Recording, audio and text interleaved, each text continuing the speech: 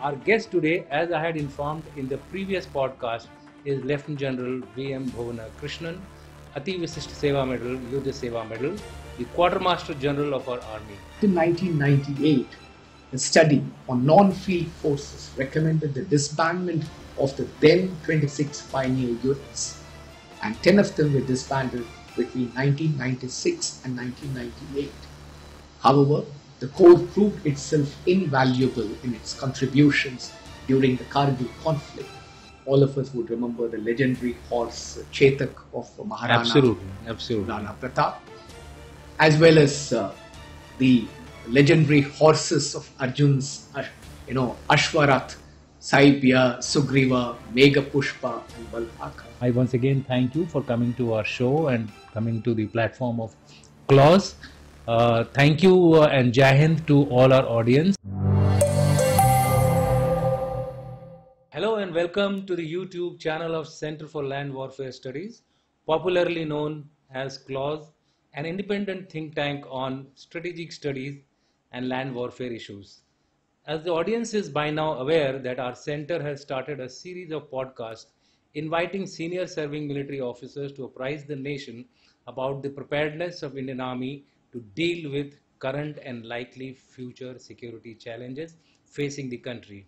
Our guest today, as I had informed in the previous podcast, is Lieutenant General VM Bhuvana Krishnan, Ati Visisht Seva Medal, Yuddha Seva Medal, the Quartermaster General of our Army. QMG is responsible for logistics of the entire Indian Army. I must add here that we rarely realize the importance of logistics. Let me inform the audience that we do not realize the presence of logistics, but the absence of it. The ongoing wars are clearly highlighting this fact. So unless the army is logistically prepared, we cannot win wars. Let me put it in simple terms. A well-planned and executed logistics, both during peace and war, is the bedrock for success in any battle. To tell us more about the functions and activities of the Quartermaster General, we have today with us the man responsible for the entire logistics cover for the Indian Army, Lieutenant General VM Bhuvana Krishnan. But before I invite him to this podcast, let me very briefly introduce our audience to his profile.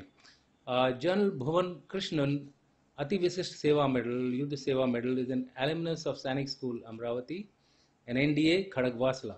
The General Officer was commissioned in June 1988 from IMA Dehradun into the Dogra Regiment. The officer has done various career courses and has performed extremely well in those. He's double MPhil in Defense and Management Studies and Defense and Strategic Studies respectively. The General Officer has commanded a battalion of Dogra Regiment, the most challenging brigade of our army, the Siachen Brigade, and an infantry division in the valley. He also has the privilege of having commanded the elite 17 Corps. He was an instructor at the Defense Services Staff College, Wellington, and above all, Defense Attaché at the High Commission of India in London. I happened to have been there in London while he was tenanting this particular appointment, when I had gone for attending a particular seminar. The General Officer is also Colonel of the Dogra Regiment and Dogra Scouts with effect from 1st November 2022. The General Officer was awarded the Yuddha Seva Medal on 26 January 2016 and Ati Visisht Seva Medal on 26 January 2022. He is presently holding the appointment of Quartermaster General, and if I were to put it in simple words, the Annadata of Indian Army. There is an old saying that the army marches on its stomach, and General Krishnan ensures that for all of us. A very warm welcome to you, General Krishnan, to this particular podcast of ours. Thank you very much, sir. I think it was very well put that the absence of logistics, is always sorely felt. And I'm happy to be here in the podcast. And CROSS is a very distinguished and fine institution and the think tank of the Indian Army. And I'm honored to be here with you, sir. Thank you very much, General Krishnan. In fact, I'll straight away launch into the session, essentially to cut on time. I want to ask you, could you provide an overview of your responsibilities, role, task, charter, etc., which mostly people are not aware of our country? So, over to you with that first little question. The Quartermaster General is amongst the principal staff officers to the Chief of Army Staff, and he is responsible for all matters Q, as we call in the Army. Amongst the responsibilities I have as the Quartermaster General, first and foremost is the planning and provision of land and accommodation for the Army establishments, as well as environmental conservation and management, and responsible for monitoring provisioning of transport, supply, fuel, oils, and lubricants, and of course, rations. Monitors the purchase, training, breeding, health, and efficiency of all animals right till the disposal in the army. And one is also responsible for provisioning of canteen and hostel services. And the Quartermaster General also monitors the functioning of the Pioneer Code, which provides a disciplined and well trained manpower. And I also have an Administration and Coordination Directorate, which is intended for providing administration and logistic support for the Army headquarters here at Delhi. The Indian Army is focused on quality assurance, timely delivery of services, technology absorption, and optimal employment of all its resources. And towards these larger goals of the Indian Army, the Quartermaster General's branch, building upon the solid foundation over the decades, implements measures to further enhance the quality of rations and habitat, ensure infusion and absorption of technology, and optimal utilization of units, personnel, animals, and equipment, and thereby ensuring combat readiness. Thank you, General Krishnan, for that brief peek into your roles and responsibilities. While you were covering your response, I heard the word environment as part of your LW and E. Uh, is it a new entry into your lexicon, or it has been there from the past as well? Military stations and cantonments, I would call them the green lungs of the town, city, or the rural belt where they are. And to give this a special focus, the environment was added on to the land and works a couple of years back. Okay. And now it is an established vertical within the land works and environment. And by virtue of providing that E, we have re-emphasized the importance which the Army has always given to the environment. I think it's in tune with our 2047 goal of being a developed Viksit Bharat with the environment being part of our scheme of development. Moving on to the next question, which I have for you, is that could you inform our viewers about the directorates that fall under your purview? Because I believe you possibly control the most number of directorates which are functioning under you, almost 7 of them. So could you give us a brief preview as to what are their fundamental roles and general achievements? As you correctly said, sir, there are a total of 7 directorates under the Quartermaster General's branch. And I shall now cover upon each aspect of these directorates. First is the Supplies and Transport Directorate, which is responsible for the Army Service Corps. In fact, it is the line directorate of the Army Service Corps, which is the oldest and the largest administrative service of the Army and is into its 264th year of its existence. The ASC is responsible for provisioning, procurement, and budgeting of petroleum products, hygiene chemicals, dry supplies, tinned and dehydrated items of rations. In addition, it also handles the mechanical and animal transport of the Indian Army.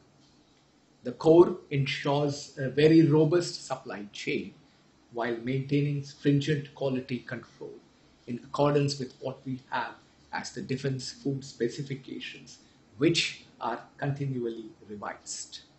The major contribution of this ASC would include vital roles during various conflicts, the Indo-Pak conflicts of 48, 65, 71, the Chinese aggression of 1962, the internal operations in Hyderabad and Goa, and also the Indian peacekeeping force operations in Sri Lanka, and the ongoing counter-terrorist operations in Jammu and Kashmir and in the rugged high-altitude areas.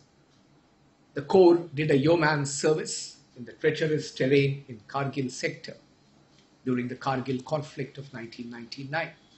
And in fact, many of us are not aware that 874 AT Battalion, a battalion based out of Udhampur, which was moved into the Kargil sector, was awarded the Chief of Army Staff Unit citation for its sterling performance during Operation. In fact, the roll of honor of the Army Service Corps includes a Mahavir Chakra, 4 Kirti Chakra, 14 Veer Chakra, 23 Shaurya Chakra, and 114 Sena medals. Moving on to the Land, Works and Environmental Directorate, about which we had a small conversation.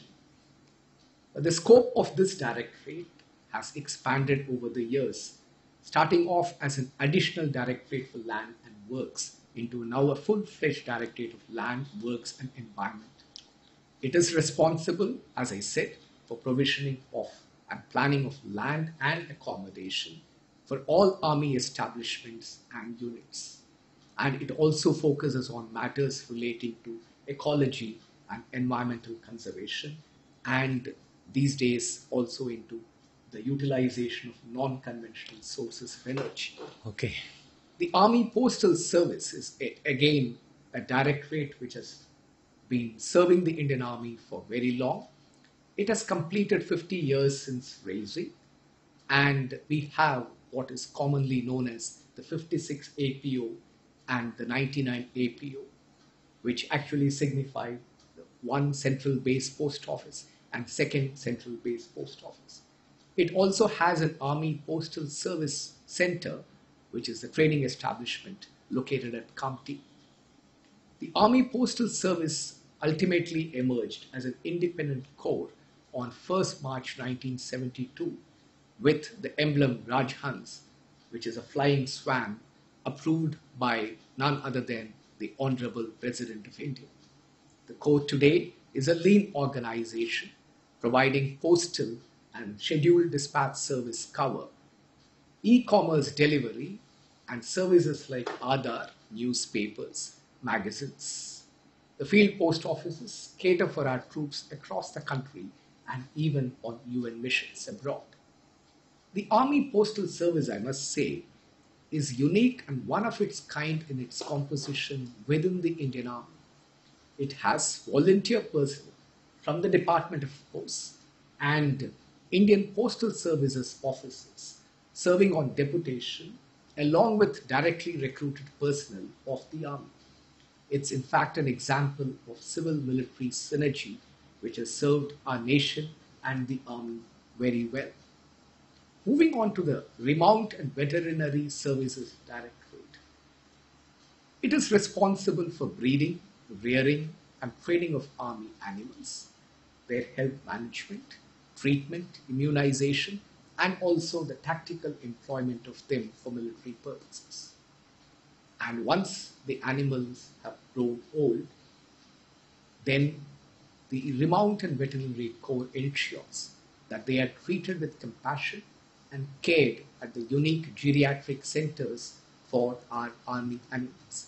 In fact, it's a full life cycle concept. The Corps plays a pivotal role in providing animal-based logistics by ensuring the health of army animals engaged in what we call the last mile connectivity. It also provides operational support to our combat teams through military working dogs, both in counter-insurgency and conventional operations. In fact, the Corps has distinguished itself in various operations during various wars as well as the ongoing counter-terrorist operations as well.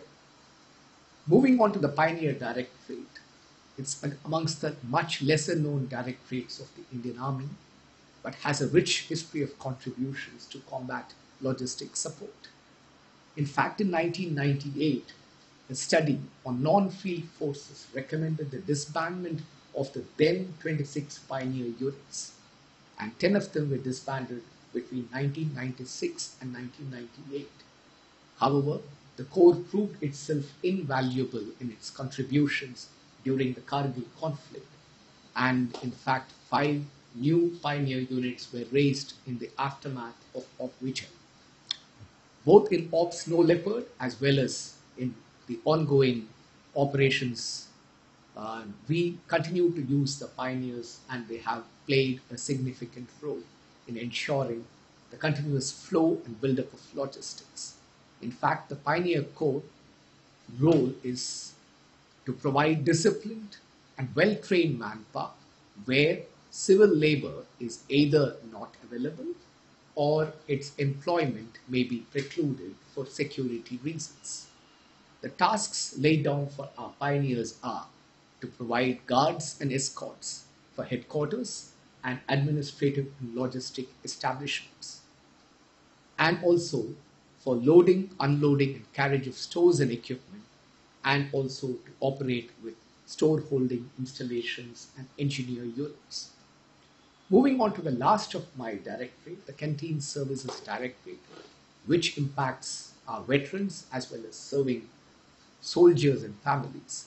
This started off as a public limited company with a working capital of 48 lakhs in 1948. And then in 1977, the CSD, as it is popularly known, became a government department. The main objectives of the canteen services are, firstly, to provide consumer goods of high quality at a very competitive price, and ensure consumer satisfaction of its 45 lakh beneficiaries, which includes serving defense personnel, veterans, and families. And while doing this service, it also generates a reasonable level of profit, essentially to sustain the organization and its growth and provide additional facilities for troops and their families. Well, Jan Krishnan, I think that was a good bird's eye view of what your directorate is your branch is doing. Uh, I'm reminded of two three things. When we talk of QMG's branch, and the first one is that when we control a particular organization, in the management parlance we say that 8 is the span of control. So you're just about short of that 8 figure, that you have 7 entities to control. And the second thing which I noticed, and possibly which I want the people of India to know, is that you are spanning your activity right from operations to peacetime, from operations to veterans. I think that's a huge spectrum of activities which you have to look after, and my compliments for that. Moving on to your next question, which is you mentioned about the ST Directorate or the Army Supply Corps, which is responsible for meeting the requirements of our field forces in terms of rations, fuel, and transport. Could you highlight the initiatives being undertaken to enhance the capability of the core and elaborate on how are we preparing for theaterization? You understand that today the buzzword is that we are moving toward the integrated theater command concept. So how is the ASC being geared to meet that challenge, especially that it has a huge operational role? And how will it transform into a very essential part of the theaterization process? As you correctly brought out, sir, the Army Service Corps is also at the leading edge of transformation, and as part of the Indian Army's efforts towards technology absorption. In fact, the Indian Army designated the years 2024 and 2025 as the years of technology absorption, and the decade from 2023 to 2032 as the decade of technology transformation. And as part of this, we have been taking a number of initiatives, from ensuring that technology is used in both ration and transport management, to revolutionizing the last mile delivery, The animal transport has been the mainstay of last mile delivery all these decades. And with the development of infrastructure and technology, we are looking at multiple options. We have introduced the all-terrain vehicles and rugged terrain vehicles capable of carrying about 500 to 250 kgs on narrow operational tracks. We also are in the process of introducing heavy logistic cargo drones and also looking at modern warehousing, learning from our own industry and its best practices. So therefore, the modernization of our major supply depots are also underway. And of course, logistics cannot be without a third dimension. And with modern aircraft being inducted into the Indian Army, the ASC is keeping itself apace to ensure that it is able to capitalize on this with introduction of technology in this field as well.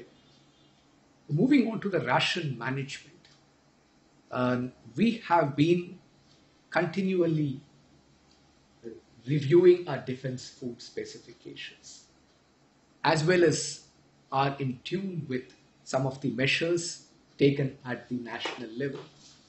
So towards this end, we have introduced fortified rice as per the governmental initiative. And also we have introduced special rations to our troops deployed in high altitude areas. Millets have been introduced last year as part of the International Year of the Millets. And this would be a major game changer going forward. We also have introduced the Global Standards 1, which ensures that all our supplies are tracked right from the source till the end. And as per the mandate of the Government of India, we have gone into the GEM portal for procuring all our rations as well as the hygiene and chemicals also. And of course, I did talk about the FSSAI's self-certification model, and this has been rolled out this year for a few products, and we will learn our lessons as we go forward. Okay. Moving on to the FOL or the fuel, oil, and lubricants and the transport management. We have introduced modern aircraft refueling pumps, which, as the Director General would be aware, has replaced the old Sudan pumps, which were the mainstay of refueling our helicopters in the forward areas. I do remember that. And we have also introduced simulators in a big way, and even for our Agniveers, so that it can provide them with great confidence when they are undergoing their advanced military training prior to passing out back into the units. We have also taken a number of measures to reduce the carbon footprint by introducing electrical vehicles in the Indian Army in phases. And we are also going to introduce Bharat 6 compliant vehicles. Standards. And of course also E20, that is ethanol 20, will also be introduced in the times to come. We are already with E10 as the mainstay of our fuel. And moving towards theaterization, which the Director General mentioned, synergy in logistics is an imperative for the Indian Defence Forces. And therefore, to foster joint logistics, the Defence Forces have set up 3 joint logistic nodes, and many more are in the pipeline. And we are looking at about 51 joint logistic nodes across the country. And for this, we need a sound understanding, cross-staffing, and joint training of our staff.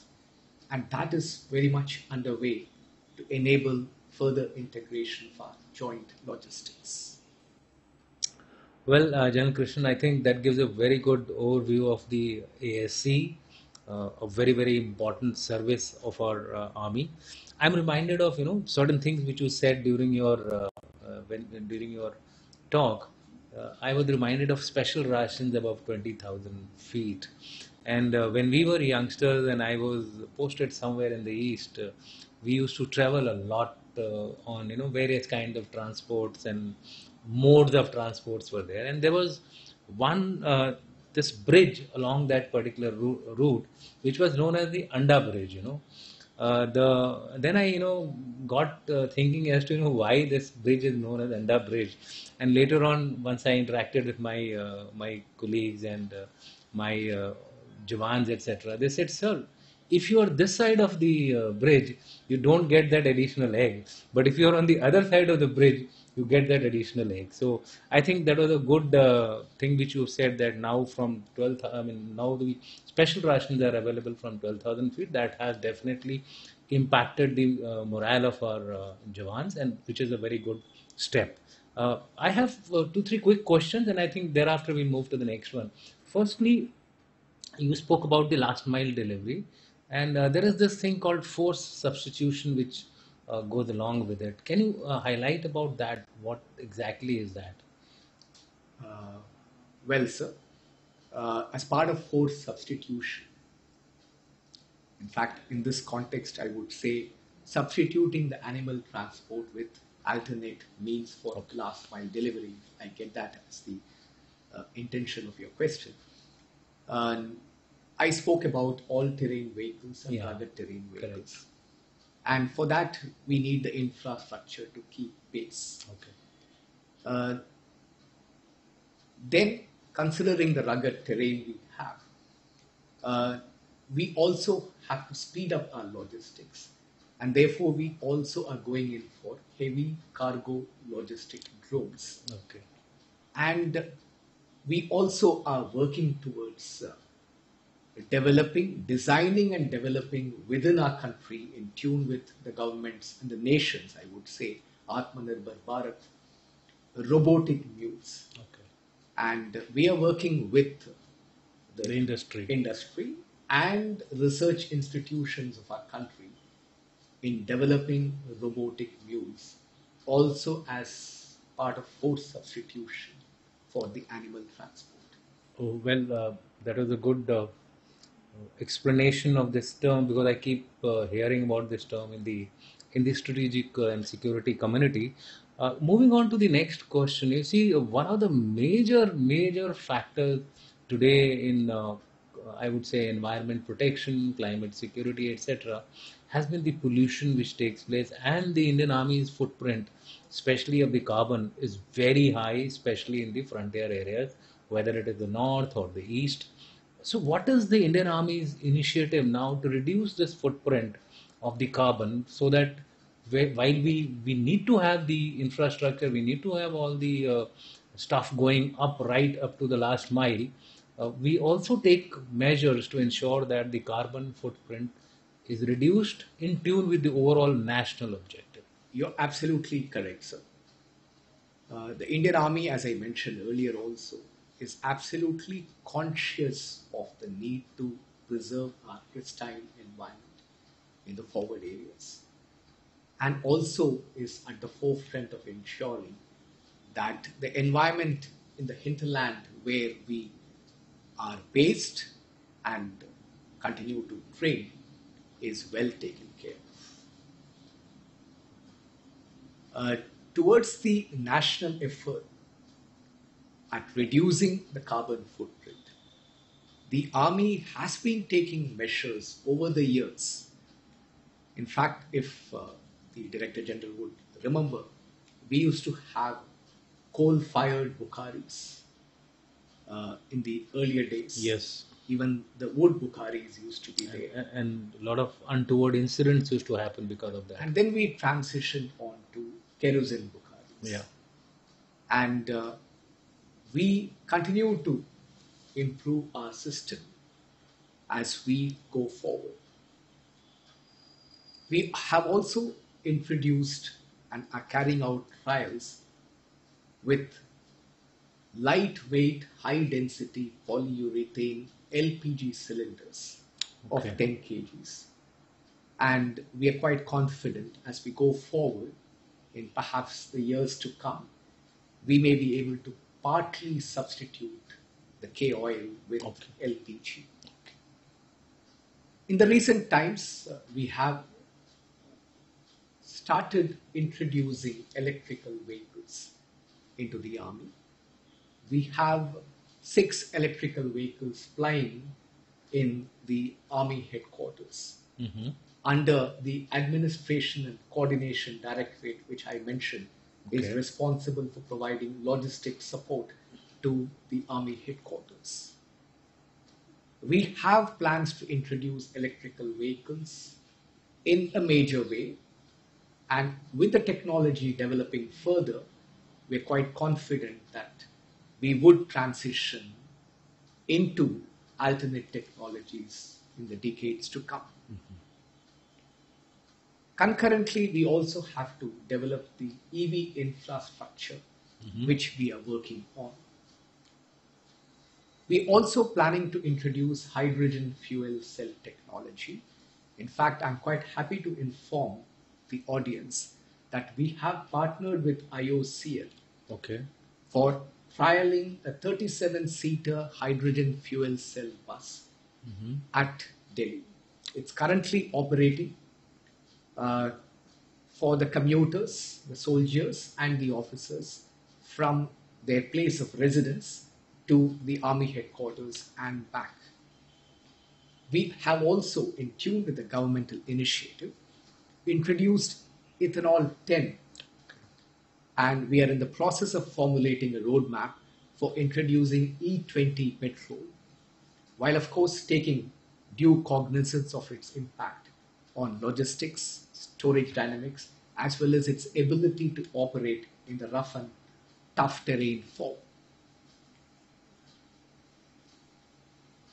So these are some of the initiatives we are taking as far as reducing the carbon footprint with respect to our supplies and transportation. I shall cover about the other green aspects as we go forward.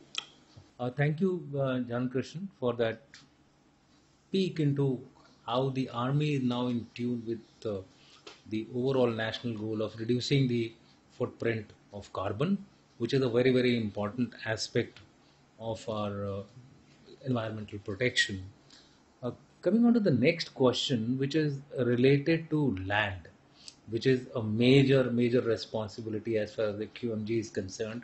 And you always come into the news as far as this particular aspect is there. Indian Army is, dealing with land. Possibly it is the largest landholder in the country after railways. Railways has the number one spot. So from that perspective, can you enlighten our viewers how this land is being utilized and how its use is being aligned with the recent government initiatives, allaying the misgivings which are there in the environment, which I briefly alluded to in my, opening remarks as far as this question is concerned. So give out the facts, so that public is at rest as to what the army is doing and how it is going about it. Well, sir, as you correctly brought out, the defense is amongst the largest of the land owners or land holders, I would say. However, the land which the defense holds and the Indian Army holds is for specific military purposes. Land is required for basing our units across the country. Land is required for both individual and collective training, and also for administrative infrastructure. If I can give an analogy, in the game of football, you have two teams playing with 11 players each. Means you need a football field of the size of 100 meters by 60 meters. And in that field, you have 22 players playing. Now that essentially comes down to 2 sections worth of troops perhaps carrying out training. Yeah. So when you have to carry out training as a company or a battalion or as a combined arms entity, Yeah. or perhaps as a division, you need land to be able to carry out your maneuver operations as well as defensive operations. So, therefore, you need to train on ground. And I must add here that you have long range weapons, that require more than the analogy which you actually Absolutely. painted. So you require huge tracts of land as far as realistic training is concerned. Yes, absolutely. And you need to, as you correctly said, so to have realistic force on force training to Absolutely. be able to always be combat ready to defend our nation. Having said that, the land requirement for the Indian Army has been revised, and in 1991 we finally reduced our land requirement by a whopping 41.8%. That's huge. Yes, and we continue to acquire land, of course, especially in the forward areas, to build our infrastructure and also construct roads as well as railway lines. And in this, we follow the Land Acquisition, Rehabilitation, Resettlement Bill of 2030 so that the landowners are suitably compensated. We are also conscious of our responsibility towards nation building, and therefore, whenever land is required for public infrastructure, we have a system of online land management system portal where the state and the central government institutions can file in their requirement of defense land for public infrastructure. And we consider each one of those requests on the merits and facilitate execution of those public infrastructure projects. In fact, in the recent times, we have enabled 18 public infra projects across the country. We are also conscious of the connectivity issues of the citizens of our country who are living around and outside the cantonments. And we have in recent times opened 19 of our roads in 9 cantonments for the use of general public. And again, there is the need for expanding our telecom infrastructure and thereby providing connectivity to our citizens. And therefore, Army is part of the Gati Shakti Sanchar portal of the government. And on this portal, whenever telecom operators need to install mobile towers, they file their applications and we process them and we grant them the necessary permission in accordance with the guidelines given by the Ministry of Defense. In fact, we have granted more than 200 permissions since the portal went live on 22nd June 2023. Therefore, I would like to assure the audience that the defense land is put to good use for the defense of our nation, and the Quartermaster General is amongst the people responsible for management of defense land, while the Director General Defense Estate is the custodian of all defense on behalf of the Ministry of Defense and is also the custodian of all defense land records which have been digitized. Well, thank you, General Krishnan, for that response. While you were giving out your reply, I took note of the fact that by virtue of doing certain actions, certain readjustments, we have been able to reduce our land requirement by 41 point some percentages. It's a very huge drop in the requirement. Can you highlight to us exactly what we did to ensure that our land requirements are cut down so that we overall contribute towards the nation building as such? Land requirement of the army, and using the latest technology, as well as going high as far as construction of our administrative and infrastructure and habitat, we have been able to bring down our land requirement substantially. Okay. Also, I suppose the technology must have been used to, reduce the requirement of ranges, etc., so that you are able to exploit more of simulators and such like things. And also, the new technology can be used to, I suppose, reduce the range requirements, length, etc. Those also must have been there. We have come up with, in collaboration with the DRDO, the baffle ranges, Yeah, so that's which have reduced our land requirement for long ranges. And simulators are being used. However, you would agree, sir, that for any army to be combat ready, yeah. because wars are going to be fought with live bullets and live shells, and therefore there is no substitution For a realistic training. live and realistic training. Absolutely. I mean, that point is given. Absolutely. Without that, we will not be able to achieve what we are meant to do. Coming on to the question related to this only is about the infrastructure. QMG branch is also responsible for development and construction of infrastructure, which is progressing very rapidly. So, what are the challenges which are faced by you, or for that matter, by the Indian Army, in execution of the construction of infrastructure, and what are the mitigation measures that you are adopting? Well, as the Director General is aware, that the Indian Army is spread across the country, Yeah. from some of the roughest and toughest of terrains in high altitude jungles, in monsoon prone areas, and riverine terrain. And therefore, each of these terrain, along with their peculiar weather conditions, impose their own challenges in rapid infrastructure development. So therefore, we have to plan well ahead to be able to construct our infrastructure in time.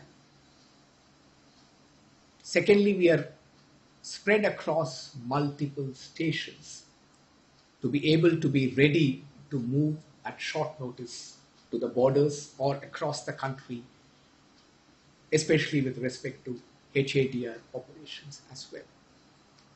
So, being spread across multiple stations and being deployed in some of the roughest of the terrains in the world, there are challenges. However, we have to prioritize our infrastructure development, and we are conscious of that and the need to put our money to wise use in time. So, amongst the focus of infrastructure development of the Indian Army are to build up our roads and railway lines for strategic connectivity and operational connectivity, the ammunition infrastructure, which is very important for any war fighting. We also focused on modernizing our military hospitals, and we in fact have undertaken a roadmap for construction of 14 state-of-the-art base hospitals across the country. Okay. Training, of course, is the bedrock of any combat-ready military. And therefore, training infrastructure is always a key focus, both in what we call as Category A training establishments, which comprise of training establishments for each line directorate, as well as officers' training establishments, and the Agniveer training establishments, which are our regimental centers. So, allotment is being made specifically for these training establishments as well, especially our requirement for Agniveers. and of course the married accommodation for our troops and the basing of units across our country. And while doing this, we also have taken advantage of the new technologies which are proliferating across the country, including the light gauge steel frame as well as 3D printing. 3D printing, we have started off in a very small scale. Okay. And of course, we have revised our processes and we have gone in for EPC contracts as well to speed up the construction of infrastructure across the country. Thank you, Gen Krishnan. You mentioned something about ammunition, and you have seen in the ongoing Russia-Ukraine war, also in the other conflicts which are going around the world. In fact, just to inform you, there are about 30 conflicts which are ongoing across the globe, and that's a huge number. One thing which has come out loud and clear is about ammunition. How do you manage the ammunition? So, when we look at our own ammunition management system, uh, we are moving towards theaterization. Some integration is also taking place. There are a number of commonalities also in certain ammunition. I won't say in everything, but certain ammunition categories. So, are there any tri-service initiatives also being taken, if you are aware of it, as far as the ammunition management is concerned? If you are aware, could you throw some light on that? Uh, Very much so. As we move towards joint logistic node and theaterization, uh, we have plans to take advantage of each service ammunition infrastructure based on station stroke operational requirement, Okay. and of course on the availability of sufficient surplus storage space Okay. to ensure that each other's service ammunition is also catered for in the ammunition storage of other services.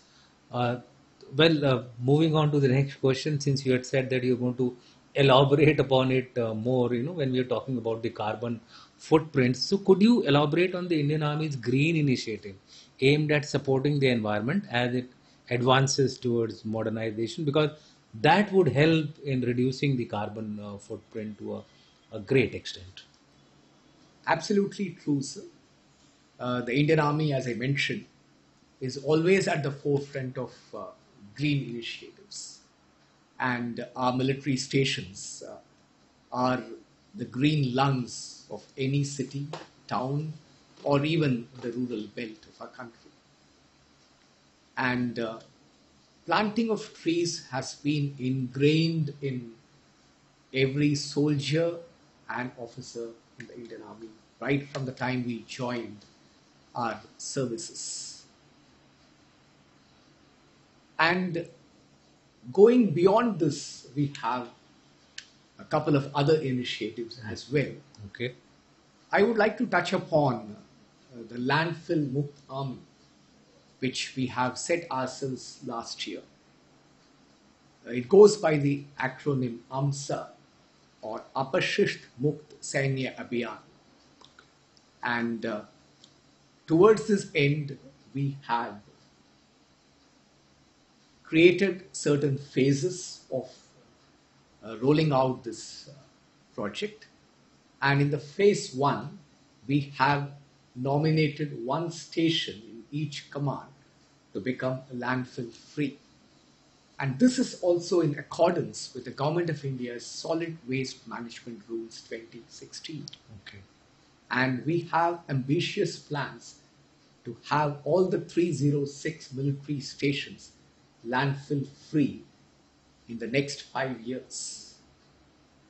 Towards this end, we have been carrying out door to door awareness campaigns and educating everyone about the segregation of waste and its subsequent disposal as well. Our revised scales of accommodation for the defense services, which were revised in 2022, enable provisions for environmental management and works such as composters, shredders, incinerators, along with allied infrastructure. Even rainwater harvesting, arboriculture, and energy efficient devices, which could all be executed through our defense works procedure. We also have tie ups with the National Thermal Power Corporation, Okay. and we are rolling out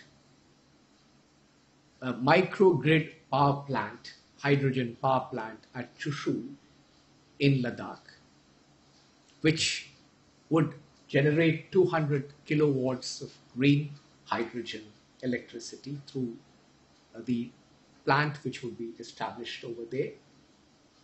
And this would entail a solar power plant for hydrolysis of water to produce hydrogen, which during the non solar hours will provide power through fuel cells.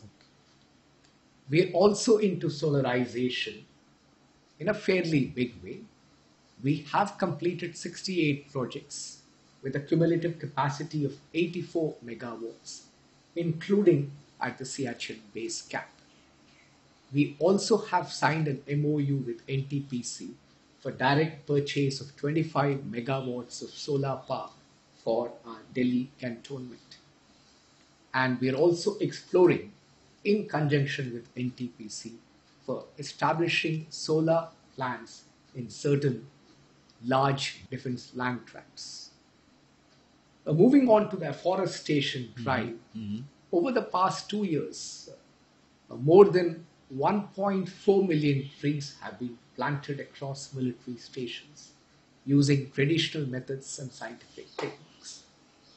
And this year, in tune with our Honorable Prime Minister's initiative on the World Environmental Day, we have rolled out the campaign of Ek Ped Maa Ka Naam, and this has gained huge traction across the Indian Army. And as per the latest numbers we have planted 44.85 lakh trees across the country. Okay. Also, the World Environmental Day had set out a global theme for land restoration, desertification, and drought resilience under the slogan, Our Land, Our Future, We Are the Generation Restoration. Towards the aim of spreading the awareness of green initiatives across the Indian Army, we also have rolled out competitions for the best clean and green station every year with effect 2021. And this focuses on decarbonization efforts and afforestation. And also, as part of the governmental initiative, we have the Griha norms, and each building which is constructed, which is over 20 crore, is mandated by the Defence Works procedure to obtain a 3-star Griha rating. And in fact, sir, the new Talsana Bhavan, which is under construction in Delhi cantonment, would be a 4-star Griha compliant building. Thank you, Jan Krishnan, for that overview of the initiatives which the Army is taking. In fact, I am reminded of a study which I had carried out in War College, and it was related to exploiting the rooftops of the Indian Army. It was a major study, and this was done on our own initiative. We just wanted to calculate the kind of potential which we have, and you will be amazed that if we are able to somehow exploit that potential, it will be land into two. So whatever potential we have on our land, just double it up.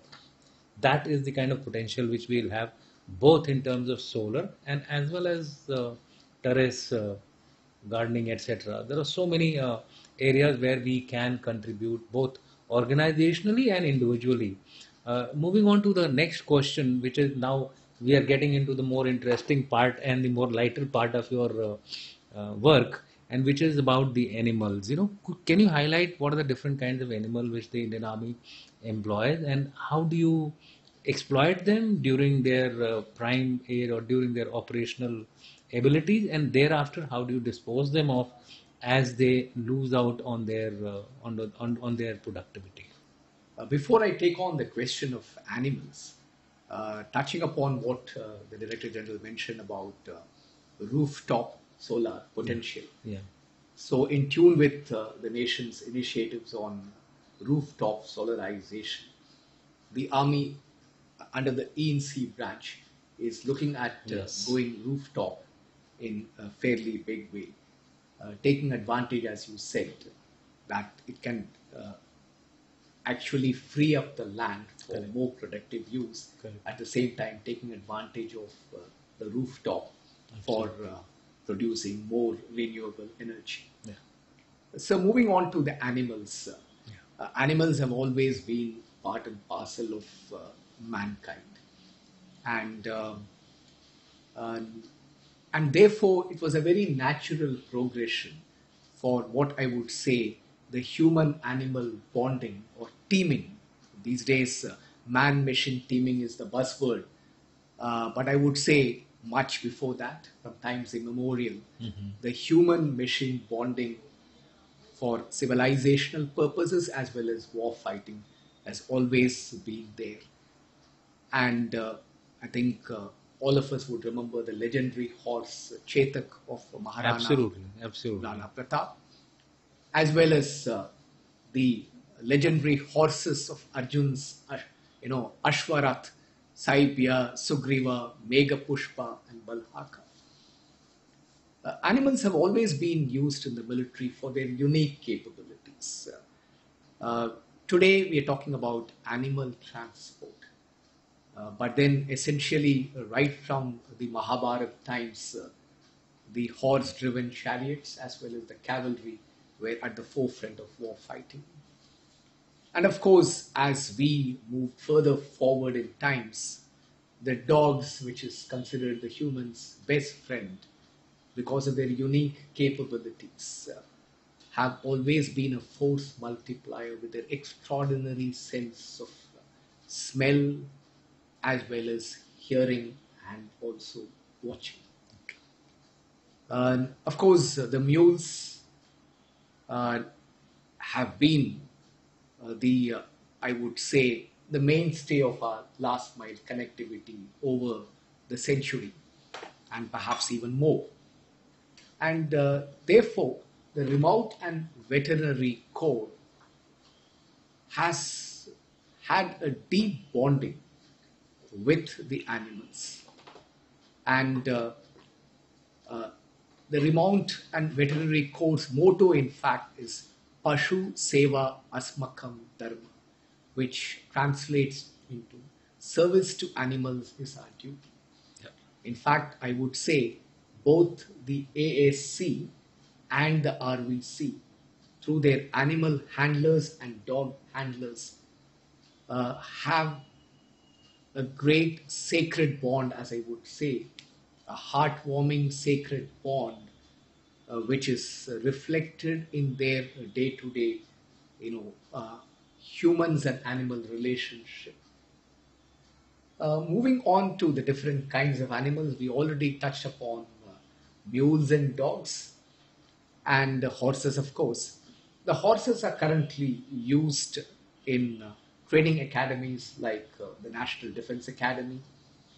In fact, the Indian Military Academy, the Officers Training Academy, the Defense Services Staff College, and of course also in the National Cadet Corps units across the country to impart equitation training to our future leaders of the armed forces. In fact, equitation training has immense potential for developing leaders. In addition, the horses are also bred by the Remount and Veterinary Corps for use by the presidential bodyguards in their ceremonial events. We also have sporting horses which have brought laurels in various equestrian events at the national and international level.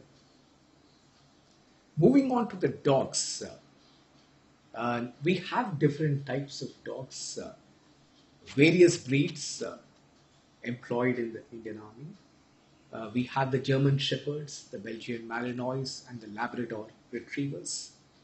We also have introduced indigenous breeds like the Mudol Hounds, the Chipipare, the Rajapalayam, the Kombai, and recently the Rampur Hounds as well.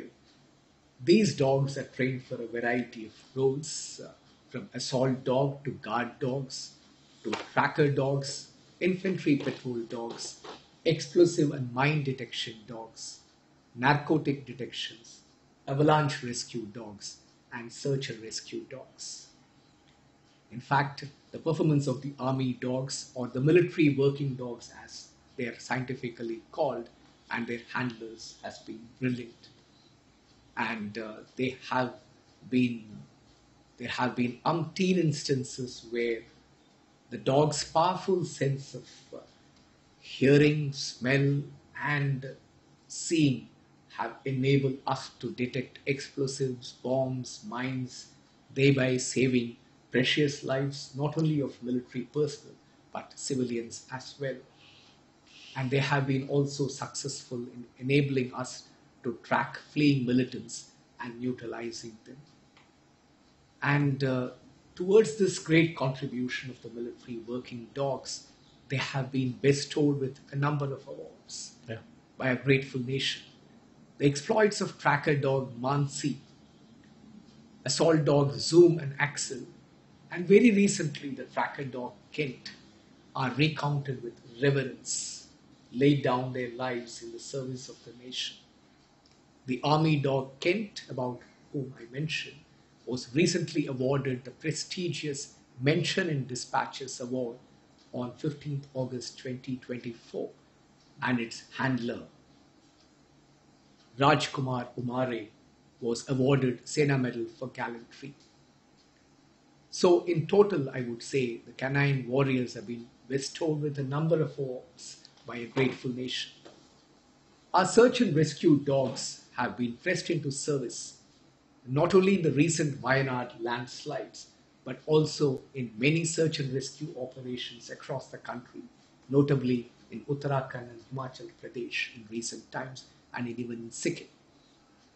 Moving on to the training of army animals and the troops of Remount and Veterinary Corps, we have the Remount and Veterinary Corps Training Center and College at Meerut. And this is the alma mater of all RVC personnel, and it imparts training to officers and men of the RVC as well as other arms and services, and including paramilitary forces and friendly foreign countries. Okay. The center also has a state-of-the-art dog training facility where various specialities of army dogs are bred, reared, and trained into potent forces. It also has an equine disease-free zone, which is undergoing certification. And once it gets a certification, it would be a force multiplier in our equestrian events abroad. The RVC also has two important establishments called the Equine Breeding Studs. They're located at Babugarh in Uttar Pradesh and Hisar in Haryana, where equines are bred and trained before they are supplied to the rest of the army. We have for that training 2 remount training schools and depots at Saranpur in Uttar Pradesh and Hempur in Uttarakhand. And one of the important questions which keep coming to us, not only from within the army, but also from the civil fraternities, what do we do with the animals post their retirement from service? All the animals, if the Director General would recall, just a few moments back, I talked about the sacred bonding Yes. between the handler and animal handlers and the animals. So all the animals which have served the nation and completed their service are transferred back to geriatric care centers and lead a life in the company of other such animals. And they are accorded the best possible care and support. One more institution I would like to highlight to the audience is the Central Military Veterinary Laboratory, which is co-located with the RVC Center at Meerut. It is a less known institution, even amongst the military fraternity. It is an NABL accredited premier veterinary laboratory of the Indian Army. It provides investigational, diagnostic, referential, and research services relating to diseases of Army animals. The lab has a unique distinction of being a national referral laboratory for a number of animal and zoonotic diseases. In fact, it played a very premium role during the COVID-19 crisis. Well, Gen Krishnan, I think whenever we talk about animals, one does tend to get emotional because we are both from the infantry, and we have had so many opportunities where these dogs have proved to be our saviors. At times, they have given us leads which lead to a very successful operation. I was also in the NSG, and I found that they were really a very great asset. In fact, I'm reminded of a incident or a story which one of the engineers boys said. He was responsible for demining. So they carry out demining with the technical equipment, and then that is followed by the dogs and their handlers to actually smell the mines out or smell the explosive out. So I asked him, I asked that engineer's boy, I said, whom do you trust more? Your technical equipment which you are trying to locate the mines, or you trust the dogs? He said, sir, I trust the dog 98.88%. And I think that tells the story in a very, very, very short and a brief manner as to what kind of a role the dogs, or for that matter, any animals play as far as the army is concerned. Moving on to a next quick short question, and which is, how does the RVC contribute towards Atmanirbhar Bharat? I think there is something which you would like to highlight on this particular issue. Indeed, the RVC contributes towards Atmanirbhar Bharat in its own way. And to give you a few examples, right from June 2008, the RVC has been at the forefront of breeding Zanskar ponies, which are native to Ladakh. And this project has been successful. Mm-hmm. And in recent times, they have been ferrying supplies deep into the Siachen Glacier. Mm-hmm. And similarly, the Bactrian camels, or the double-humped camels, which are also native to the Ladakh region, Okay. are being used for logistics as well as patrolling in the Ladakh sector. And in the field of canines, I did touch upon the use of indigenous breeds. Mm-hmm. And the Remountain Veterinary Corps has taken the initiative in the last few years to introduce Mudol hounds, Chippipare, Rajapalayam, and Kombai. Well, Jan Krishnan, I think, uh, although short, but I think their contribution does make a difference. I'm again reminded of two things as far as this particular animal issue is concerned. I am a animal lover, so that's why I'm trying to ask a little more questions. Dogs, especially, and even the horses, for that matter. The common public loves them, and especially dogs who are trained, well trained, on the horses which are well groomed and well bred. So, is there a provision that once the horses and the dogs have outlived their prime age and the prime productive period, as I said, Is there a provision by which common public can take them on, take them as their pet? What do we do with the dogs Mhm. after their useful service? Of course, I did mention about taking them to the geriatric care centers. Besides that, we also have a provision for dog lovers to adopt the military dogs, and giving an undertaking that the dogs would be taken care of with love and affection and good health as well.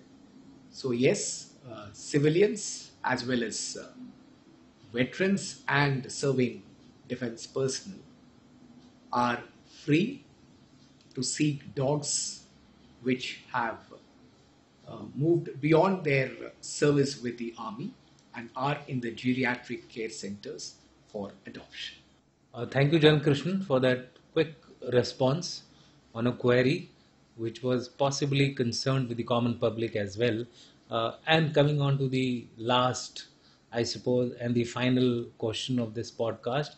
And as I always say, it is always meant for the veterans. And we are talking here of canteen services department. Could you highlight, what we are doing basically related to quality control, consumer satisfaction, and its contribution towards the nation overall, as also the veterans? Canteen services, of course, touches the lives of all of us, Yeah. and therefore uh, we do take care of the quality of all goods introduced through the canteen stores department, and we have stringent quality control at different stages. And well before a product is introduced into the uh, canteen stores department, uh, the firms are expected to provide us the NABL certification of those products which they intend introducing into the canteen stores department. Could you expand NABL for people to understand? It's the National Accreditation Board for Testing and Calibration Laboratories. Okay. And in short, it is called NABL. And besides this, after the product has been introduced, we have periodic or random tests. And this is for all goods, food, liquor, as well as uh, the common items like suitcases, mats, and hygiene chemicals. So the whole range of products which Okay. are sold through the canteen stores department have to undergo periodic quality control tests. Okay. We also do on occasional, at occasional times, complaints are also received, and we carry out the testing of those products. And if found unfit, appropriate actions are taken against the defaulting firms. So for us, consumer satisfaction, the quality of our products, and the affordable cost at which they are introduced into the canteen stores department are absolutely important. Okay. This automatically ensures greater consumer satisfaction. Consumer satisfaction is also a function of our processes, and therefore we try and continue to refine our processes, including our online portal for firm demand items. And we are conscious of some of the glitches in the system currently, and we are working hard to overcome those glitches and refine the whole process. We have a robust feedback mechanism, both at the unit levels of the canteen as well as at the head office. And we take our feedback very seriously and try and improve our processes. Another word which I would like to tell is also that the CSD is not a profit-oriented organization. organization. Yes. And whatever profit which it generates, they're reasonable profits, Mm-hmm. which are flowed back into the system for the growth of the canteen stores department, Okay. as well as for providing facilities for our troops and the families in the form of quantitative discount and canteen trade surplus, which are slightly technical terms for the common man, but suffice to say the profits are flowed back It goes through these two mechanisms. Yeah, it goes back into the improvement of infrastructure Absolutely. related to the soldiers Absolutely. and the entire station, etc. True, sir. And we have a fairly wide network of canteens services. We have 34 area depots and about 3,600 unit run canteens with almost about 45 lakh beneficiaries, That's a including lot. serving soldiers, their families, veterans, widows, and the next of kins. And certain recent initiatives, as I mentioned, that we are always looking to improve our services, and some of the veteran friendly initiatives which I can highlight to our audiences, that we have rolled out a large number of ex-servicemen canteens, unit run canteens, and extension counters over the last 10 years to provide better access to our veterans and their families to canteen services. We also have, considering that the veterans may have to travel long distance perhaps, especially when the canteen is at a distance. So we have enabled all ranks as well as the veterans to purchase up to 1 month entitlement in advance, so that their frequency of visits to the canteens are minimized. And we also ensure that all our canteens are well stocked, though at times they might find that due to certain issues, perhaps sometimes there could be supply chain issues wherein some of the products may not be available at a point in time.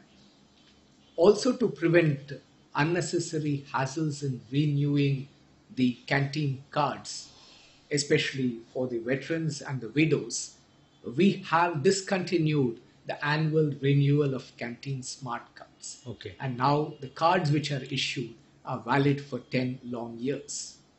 We also have provided a unique canteen card for our Veer Naris and next of kins of battle casualties. This card enables easy identification, which ensures preferential treatment and due respect for them. And moving on to contribution to nation building through the canteen stores department. This is again very little known, but I would like to use this media to give it much greater publicity, that as part of Nari Shakti to promote women entrepreneurs, firms having 100% women ownership are provided a concession of approximately 85% in application fees for introduction of new items in the CST. That's a major, I think, step. True, sir. And we also have, I would say, advantages for MSMEs also. We promote them also to introduce their products through the CST.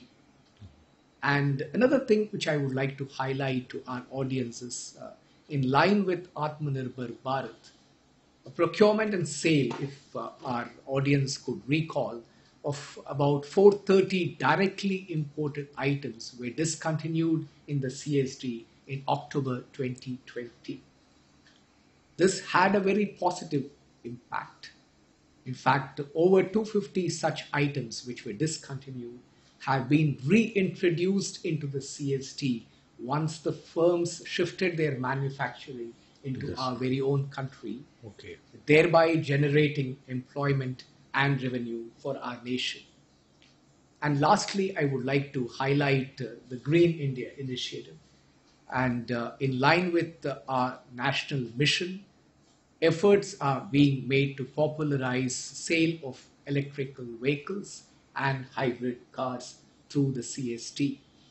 Towards this end, 23 electric vehicles, 47 hybrid and 40 CNG based four wheelers have been introduced in the CST, and the sale of electric vehicles have also been further incentivized. Well, thank you, Jan Krishnan. First of all, as far as this entire CSD stores department is concerned, canteen stores department is concerned, I think this is one thing which touches both the service and the veteran fraternity. So there is some amount of interest which gets generated. In line with that, there is a small query which is rising in my mind. Today we find that the digital world has spread all around us. Everybody is trying to diversify their sales through e-marketing. So is there any initiative of this form being undertaken in the canteen stores department, and if so, what is the status of that? True, sir. This is the era of digital commerce, or e-commerce as one calls it. And in line with this, the Ministry of Defence is rolling out request for proposal for adoption of e-commerce through the area depots of the CST. It is at the initial stages, and I'm quite hopeful and confident that we would be able to roll it out at some point in time going forward. And this would essentially be for grocery items, and it would enable our veterans as well as serving personnel to be able to order grocery stores online.